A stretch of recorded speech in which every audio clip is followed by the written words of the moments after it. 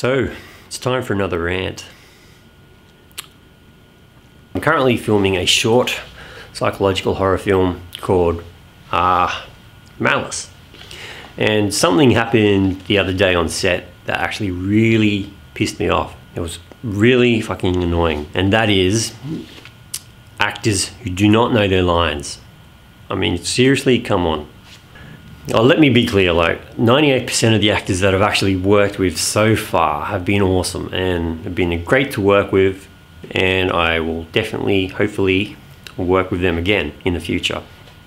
But, you know, there are some, again, that, I don't know, it's hard to be, how do you be nice here?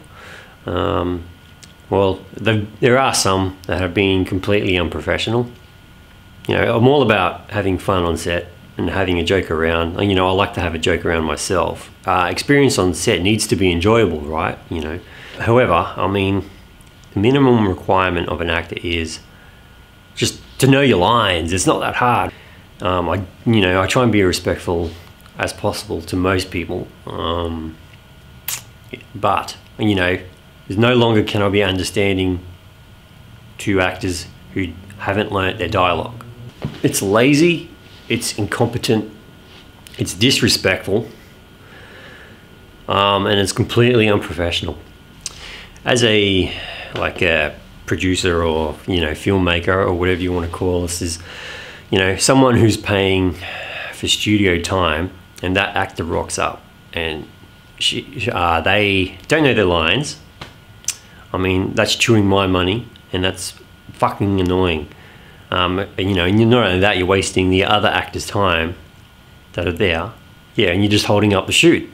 If the scene is lengthy and if it's dialogue heavy, yeah, sure, you know, that's not easy. I mean, sure, yes, you get a pass. If it's a short scene with you know, minimal dialogue, I mean, no, come on.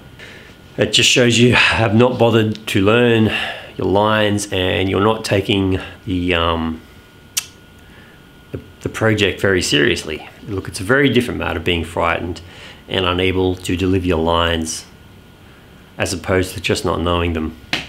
In future, you just can't be, I can't be understanding to any actor that wants to hold up the shoot because they don't know their lines. Again, it's completely unprofessional.